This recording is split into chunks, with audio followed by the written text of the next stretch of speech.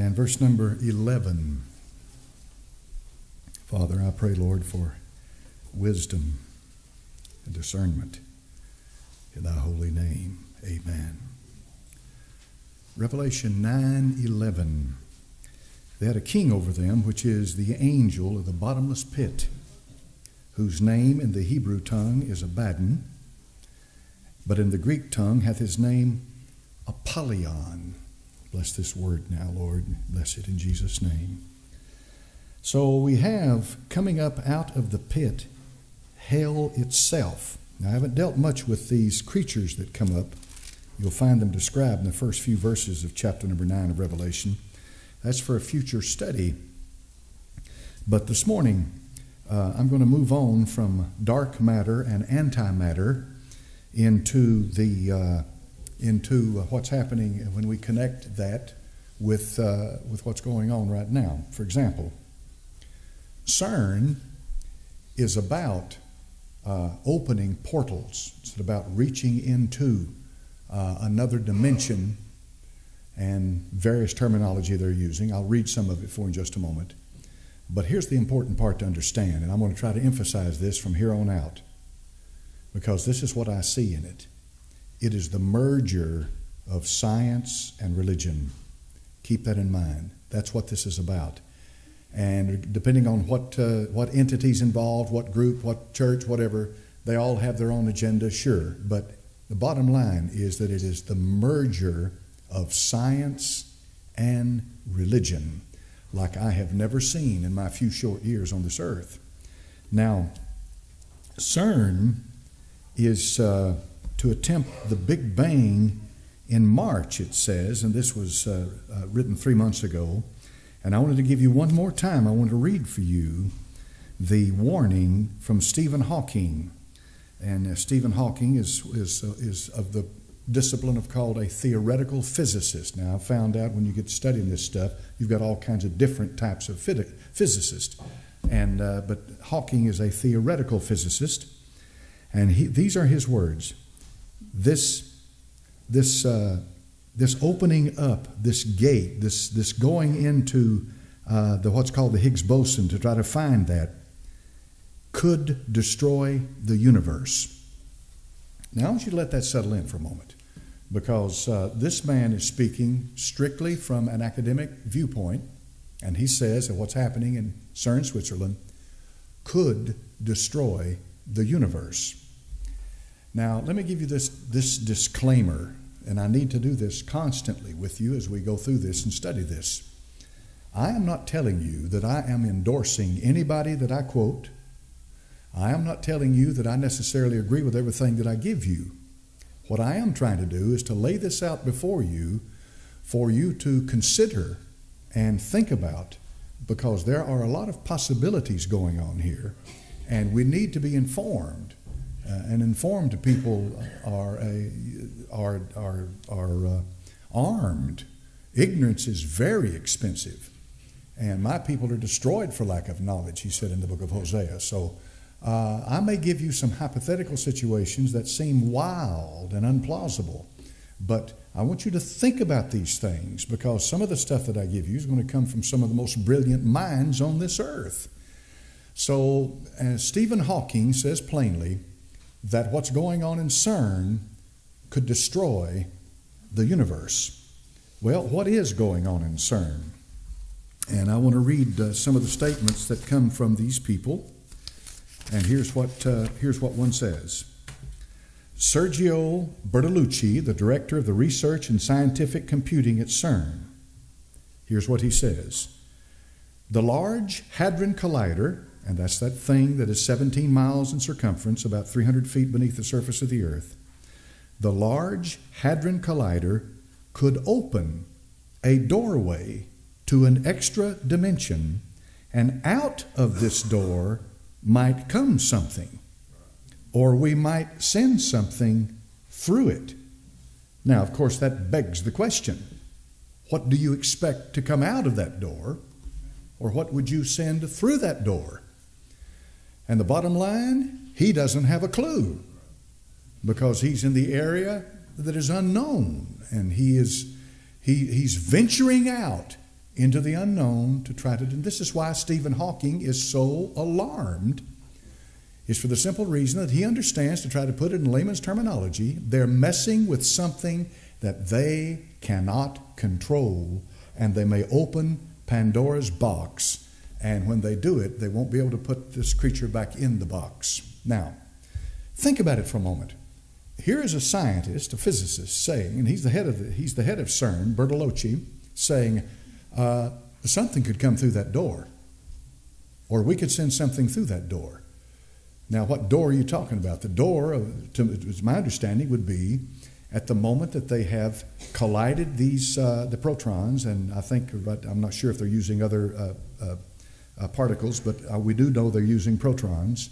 And the moment they collide these and continue to do scientific analysis of what they're working with, they're trying to reach the point of what's called singularity. The point of singularity is when they have reduced the particle to its I suppose, to its simplest form, to its lowest state, to its singularity by the word itself implies to the one element, I suppose. I cannot speak scientifically about this. I speak as a preacher of the Word of God and as a student of the Bible. But the point is that once they reach this point of singularity, they have reached what they consider to be the point of where the Big Bang was initiated, where it started. In other words, the elements that came together to produce everything that you know today.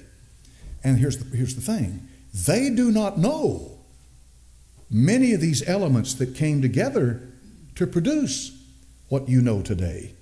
And therein lies the mystery and the danger that Stephen Hawking's talking about. Now, I believe in my heart that this physicist is trying to say to you and to me and everyone else who will listen, we are about to embark upon a pioneer effort. We're moving into the unknown. We do not know what's going to come through this door. In other words, it may be more going on here than simply what physics can define or describe. There may be an element here that doesn't fit our standard model. There may be something coming through here that we've never seen before. For example, a creature, something that would come through that. In other words, maybe an extraterrestrial, as they call them.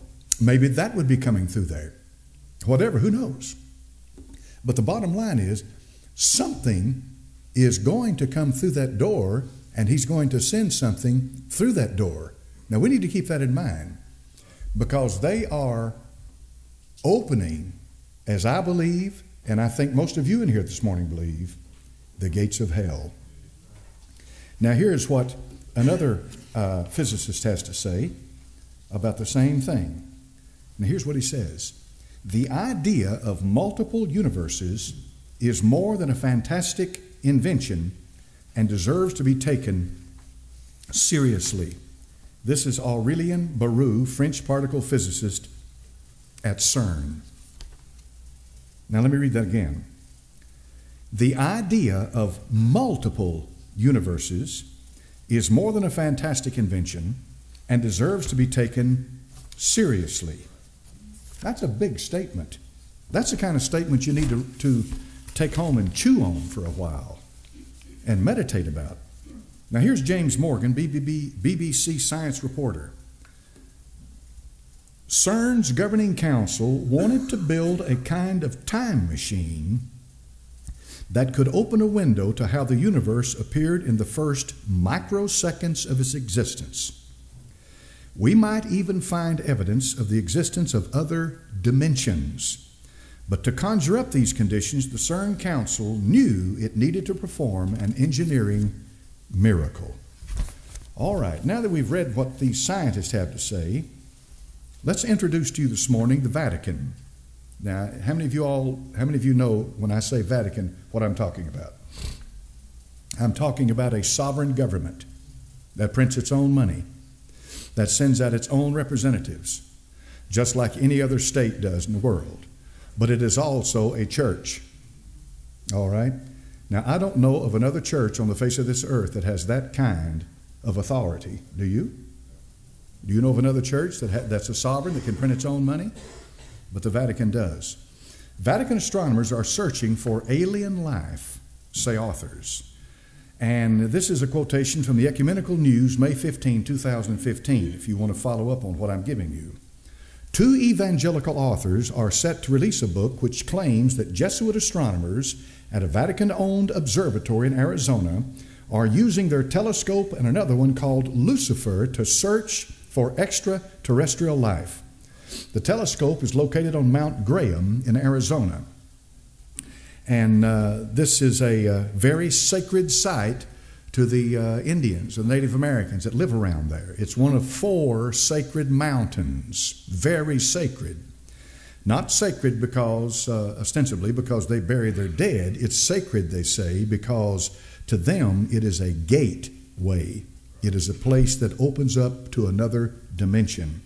And it's strange how that these Indians, these Native Americans, would believe that, would see it as that, and then we have such a dogfight that took place for them to build this observatory on top of Mount Graham. Now, this is what's said about the observatory, that it is some have said that it is the most powerful telescope on the face of the earth, and that it rivals, and some say even surpasses, Hubble, that is in the sky, that isn't affected by the atmosphere and what have you of the planet. So they are peering deep into space, and they're looking for something, and now they're saying something is coming, and they're preparing for what's coming. And it all goes together and presents this scenario for you, and I'll read some of this. What is even more astonishing, the 2 authors, Tom Horn and Chris Putnam, say in their book that the Vatican is awaiting an alien Savior. The claims in the book, called Exo Vaticana, Petrus Romanus, Project Lucifer, and the Vatican's astonishing plan for the arrival of an alien Savior, are the result of research the 2 authors conducted at Mount Graham International Observatory. Although Lucifer in the Bible is associated with Satan, the word has its origins in Hebrew akin to light. The researcher also examined Vatican records. Now watch this carefully. While their claims seem too difficult to believe, Horn and Putnam have backed up their research with primary sources. They are currently discussing their findings with the media.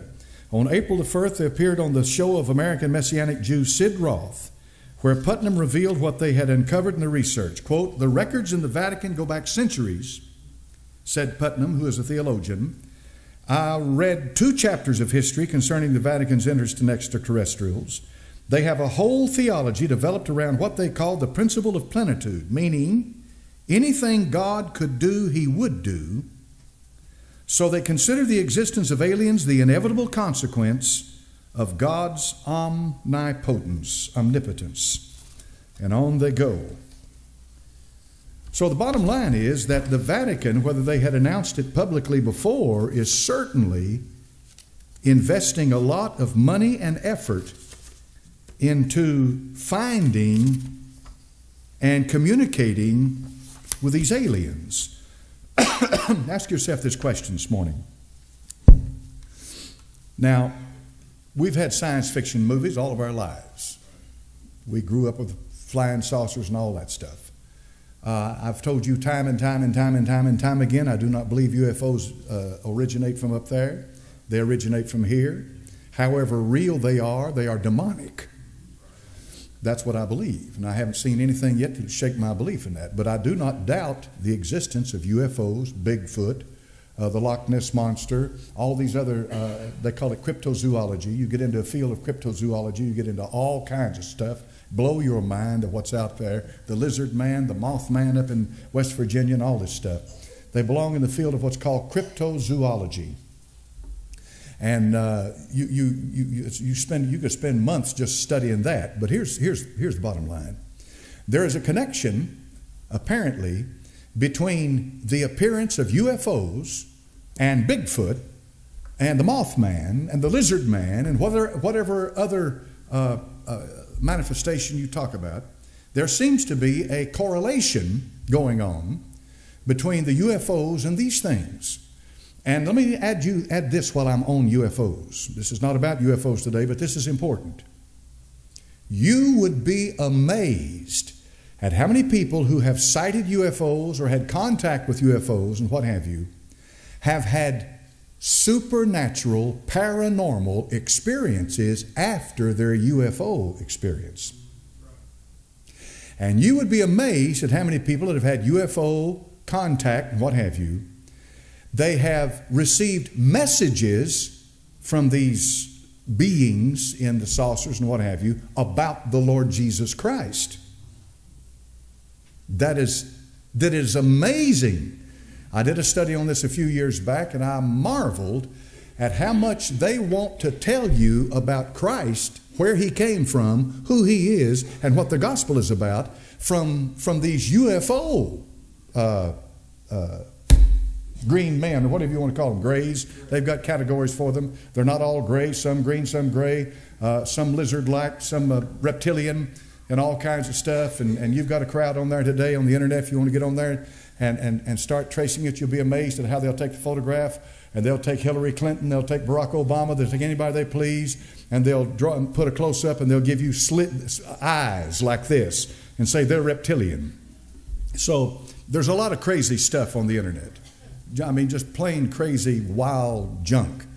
And so, you know, we try to stay away from that, but to keep with the Bible and keep with the facts. And the facts are definitely this. People have had UFO contact, and they have had supernatural manifestations. They have had paranormal experiences. That has happened, is happening, and will happen.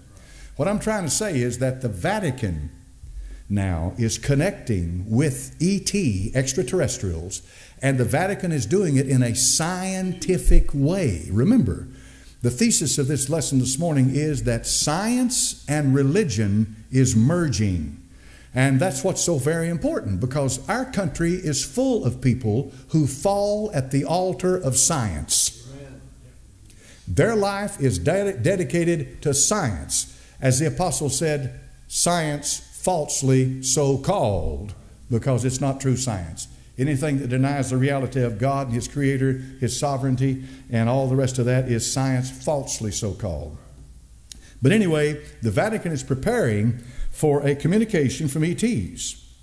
L.A. Marzulli on his website says, here's a link to an article that discusses the Vatican and ETs. With everything that is posted here in regard to UFOs, use your own judgment discernment.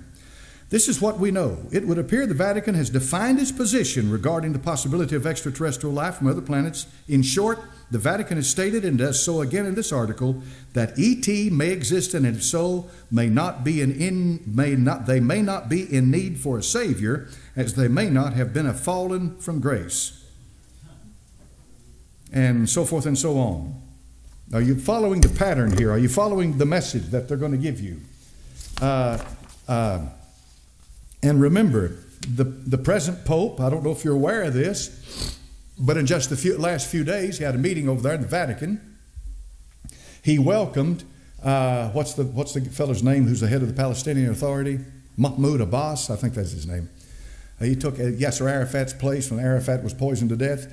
Mahmoud Abbas is the leader of the Palestinian Authority, who is funded by Iran, a terrorist organization, has been. No question about it. That's an irrefutable fact. But in any event, the Pope meets with them and calls Mahmoud Abbas an angel of peace, something like that, and then recognizes a Palestinian state. How many know that? How many's heard of that? All right. How many? This is the first time you've heard of it this morning. All right. The problem with the mainstream media is that everything, all the news that you ever get from the mainstream media is filtered through an agenda. That's fact. That's fact, folks. But anyway, the Palestinian state, now here's number one. There never was a Palestinian state. There never was in history a Palestinian state. Number two, when Israel came into the land, the UN mandate was over. They offered for the Palestinians to sit down and draw up a resolution dividing the land up. They refused. They refused.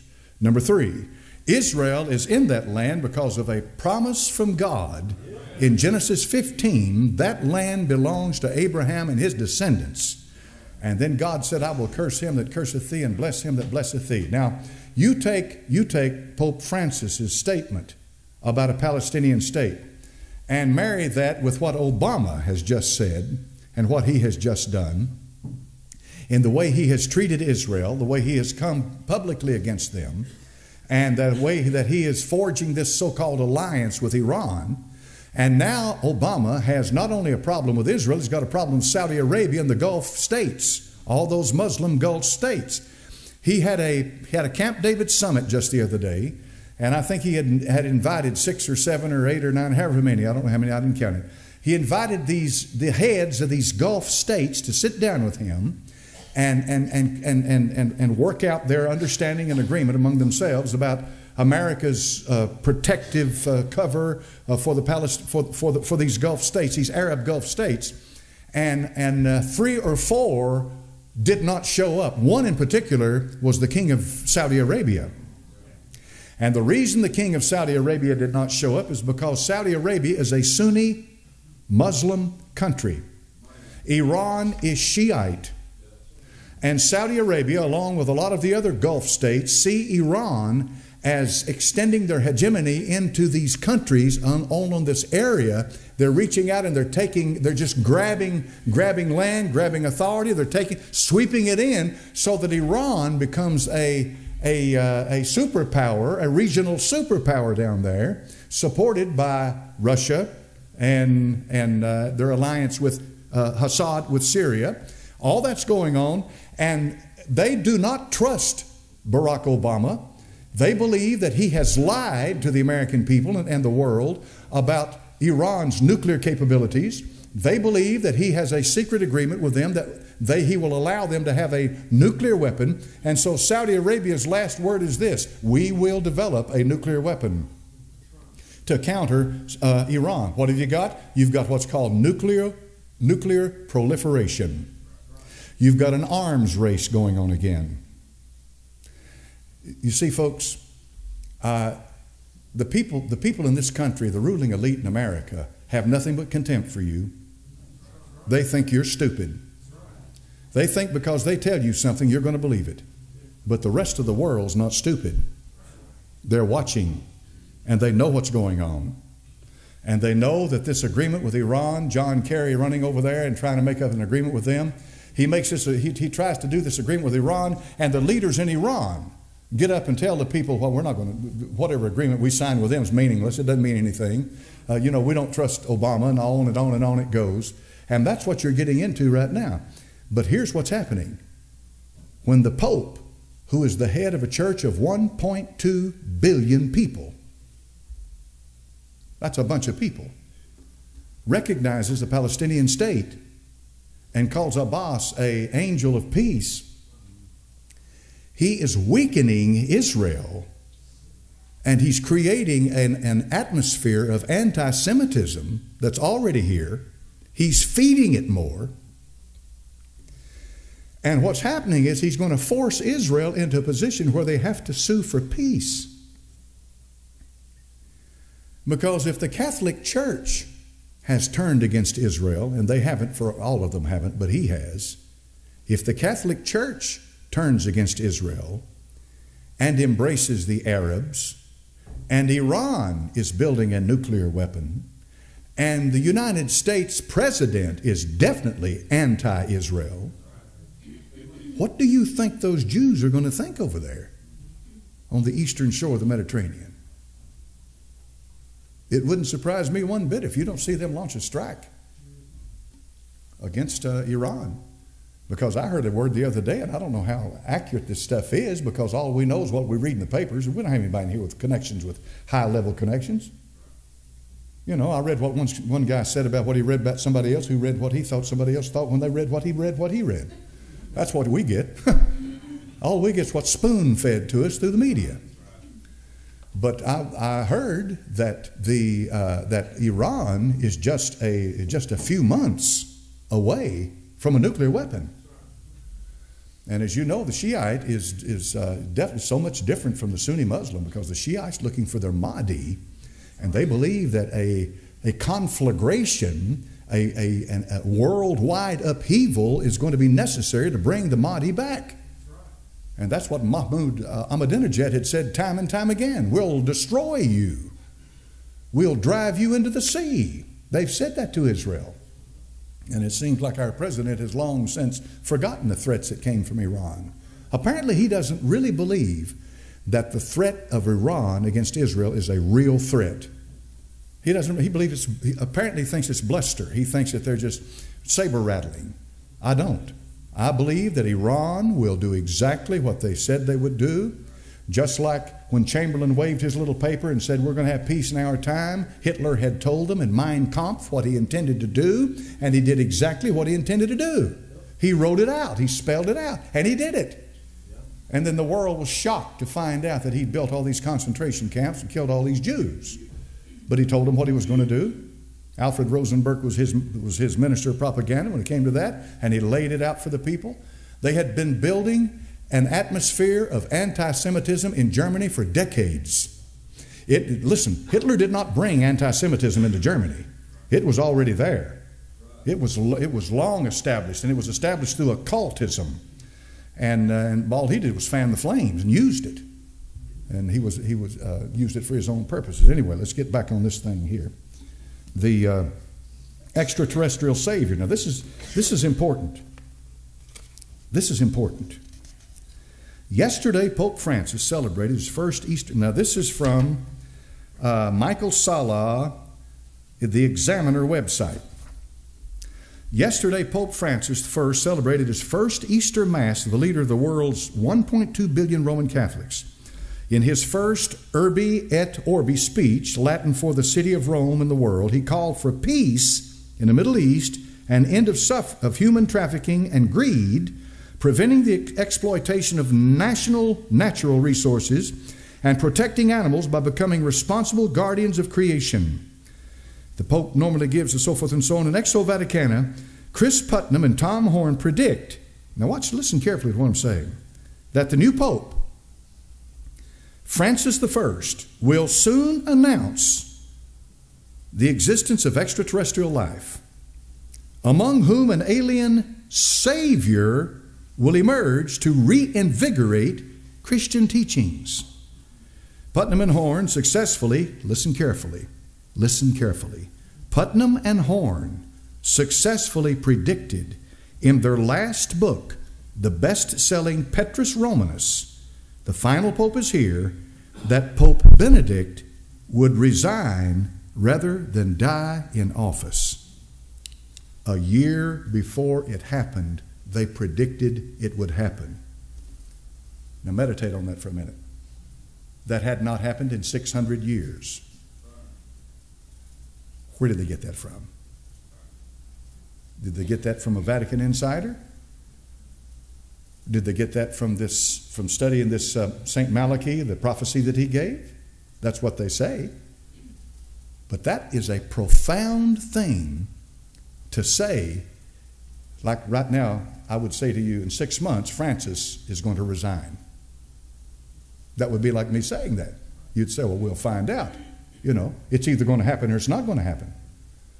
You hear these prophecies, they get up, and they give this word of knowledge from God. Well, the sun's going to come up over here and it's going to rain over here and this is going to happen, and then nothing.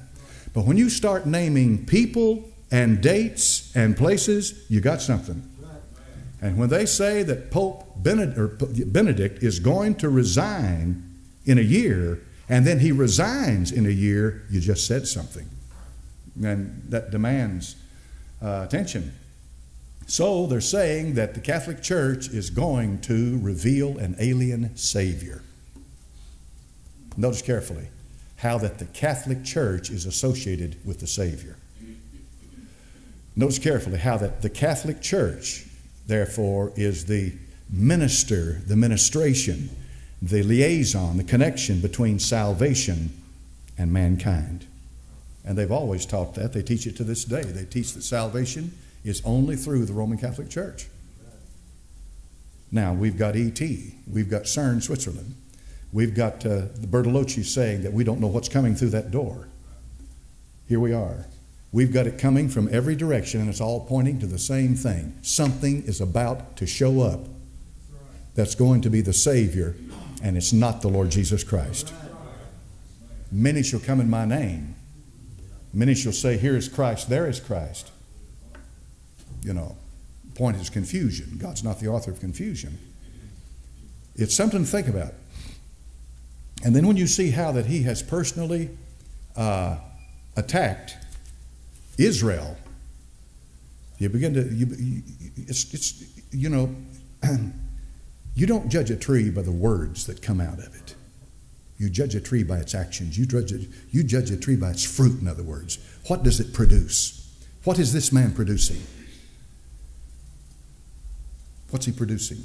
He's producing an alien Savior. He is diminishing and belittling Israel. And he's pointing the attention toward the heavens.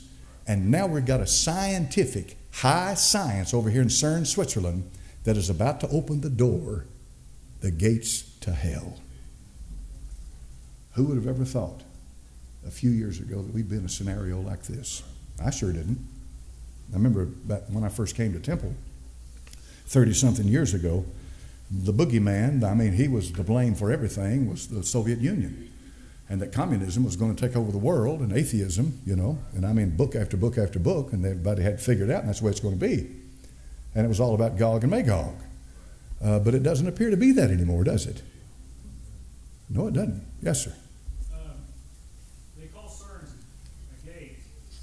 They call Mount Graham a gate. Yeah.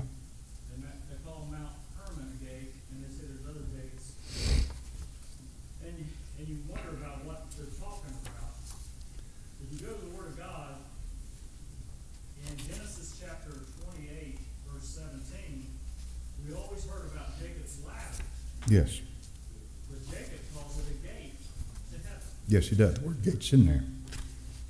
And it says, and he said, he was afraid and said, how dreadful is this place? This is none other but the house of God, and this is the gate of heaven. Yes. Yes. Are you hearing? Are you listening to him? All right. Now, turn to Revelation 4 and verse 1.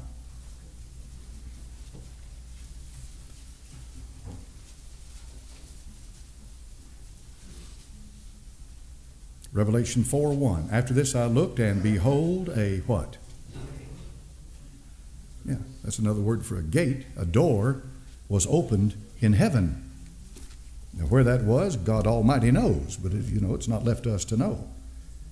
A gate, a door, a doorway into heaven. The Lord Jesus says, I am the way. He said, I'm the door to the sheepfold.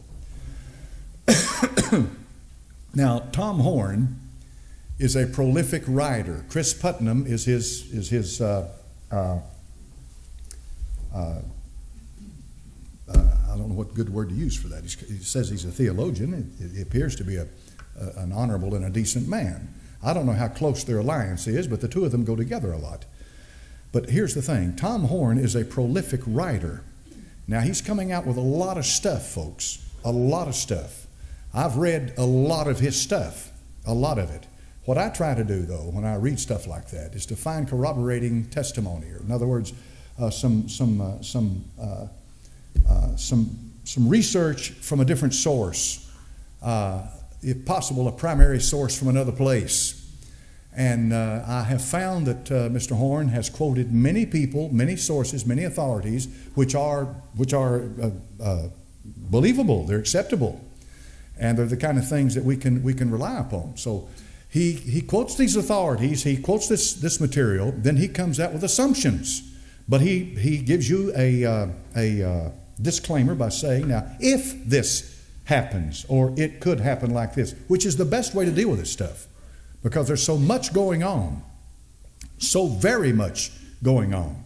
So I want you to keep in mind that I use a lot of Tom Horn stuff, but it doesn't mean that I am a Tom Horn disciple. I'm using his material.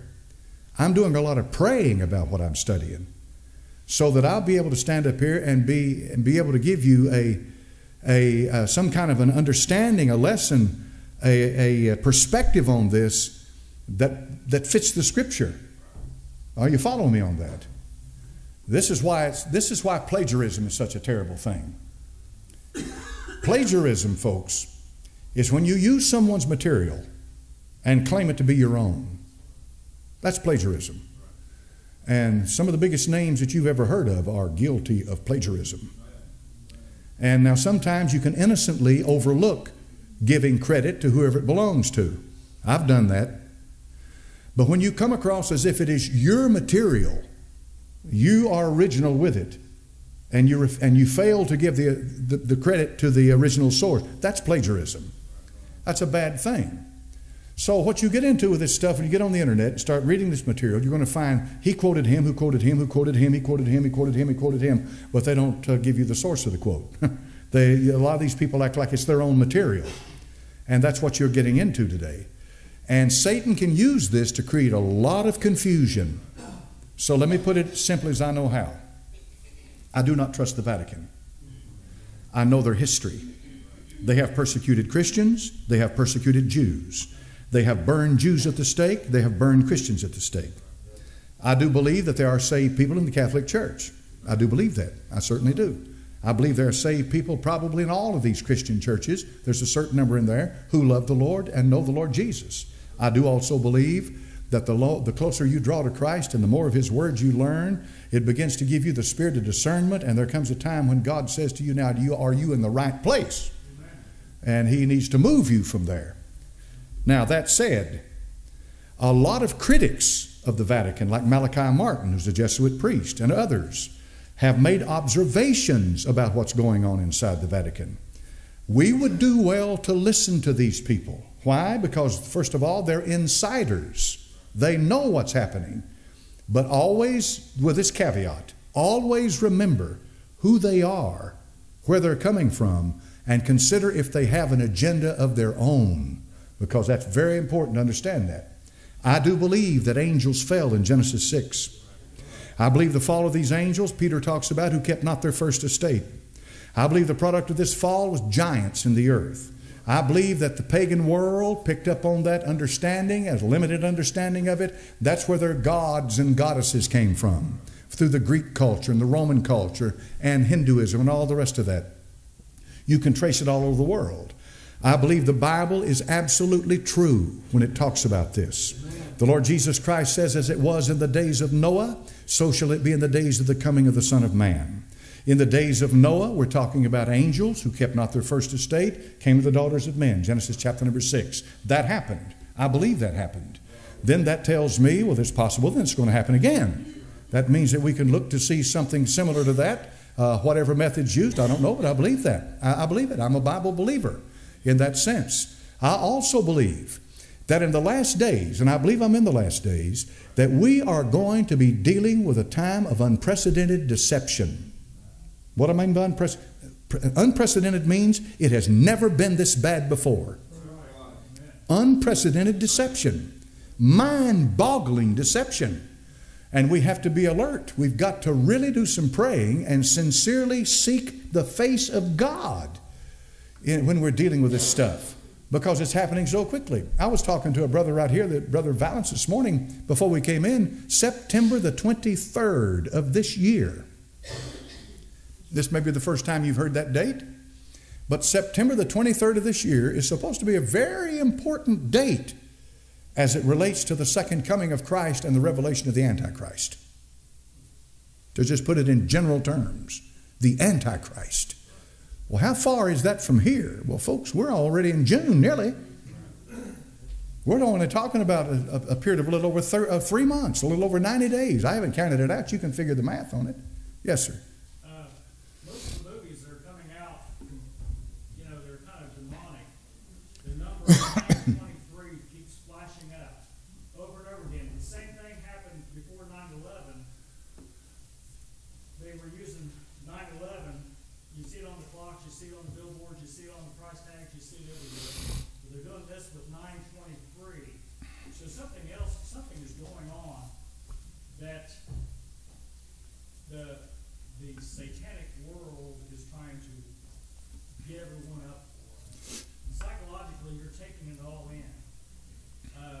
You might September 23rd is the Yom Kippur. And That's the Day of Atonement. that's supposed to be the last blood moon, which we all live by sight. I mean, most people live by sight, but we live by faith. Right. And the coming of Jesus Christ is not determined by any date. It's determined by when he's coming for his bride. And nobody knows that. But this stuff is really being bombarded on the internet. And they're trying, and it's wild. I mean, it's Numbers are very important to the occult world. very important. The number 13, the number 33, and other numbers are very, very important to the occult world. Also, the King of France, May of last year, said that there would be 500 days until a major catastrophe was going to take place. If you count from the day that he started to 500 days, it comes on 9/23.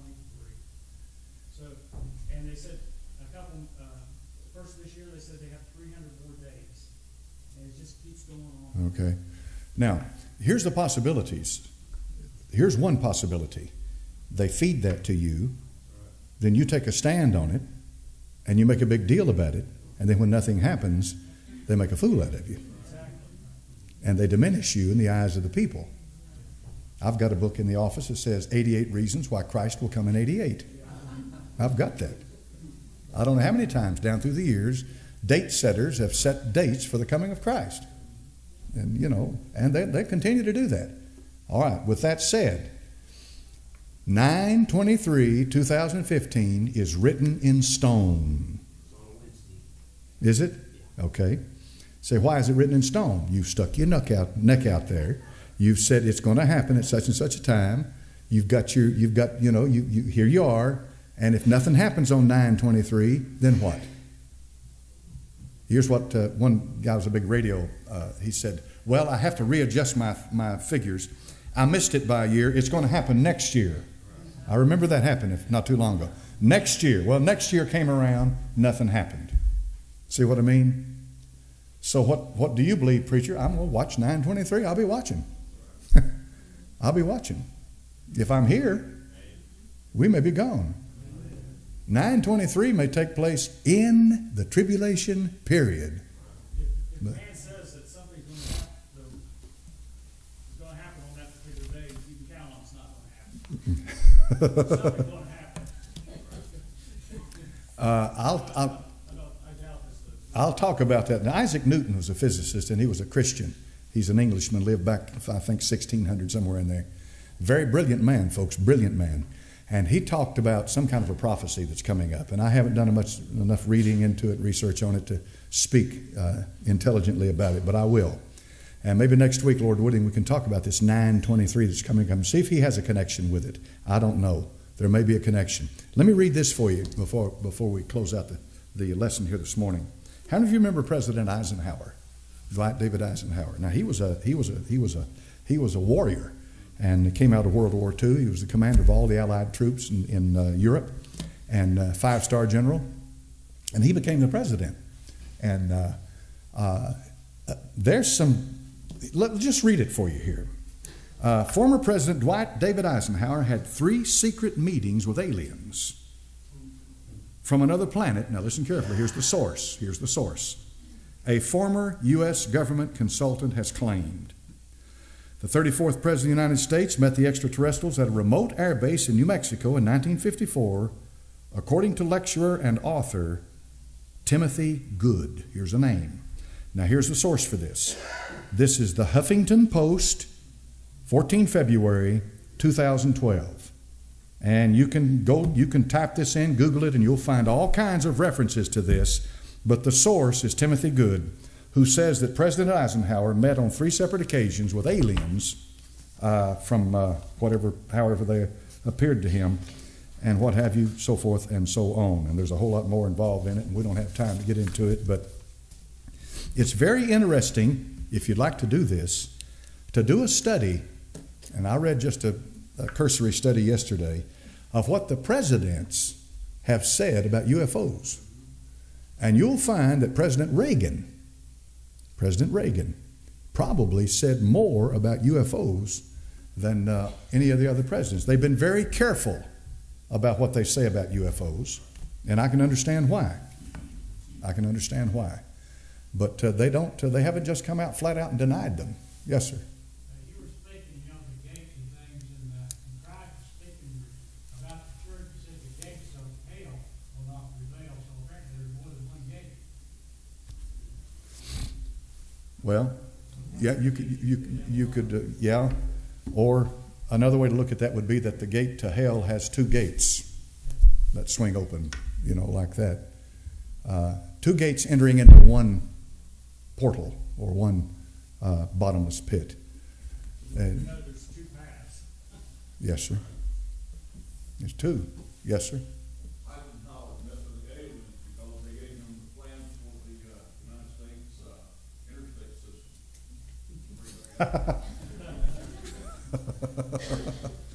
I understand where you're coming from, brother. I understand all about it. We had a place here in Knoxville, Tennessee about 30 years ago called Malfunction Junction. I don't know if any of you ever remember that. Yes, sir. I got caught in it more than once. Malfunction Junction. Oh, yeah. I grew up in this town. Pardon? They just moved it, didn't they? Oh, me. I remember when they built the interstate. I grew up on Beaumont over there, and when they cut that interstate through, we used to go over there and play on that thing when we were kids. So I watched Knoxville grow. Malfunction Junction. Let's have a word of prayer and we'll let you go. All right. Brother Valance, will you dismiss us, please? Our dear precious Heavenly Father, Lord, we're so thankful that we have a salvation that's so rich and free, Lord, that sets us free from all the terrible things that are about to happen on this earth. And Lord, we're so thankful that we have a friend in Jesus that's going to take care of us and never leave us nor forsake us. And Lord, we're thankful that one day you're going to take your church home, your bride. And Lord, we're thankful that all the information that's going on out there, we can trust in you, Lord, for everything. Lord, I just pray that if there's anyone here that doesn't know Jesus Christ as their personal Savior, Lord, let them realize, let the Holy Spirit convict their hearts and let them know that time is running out, that the day of salvation is today,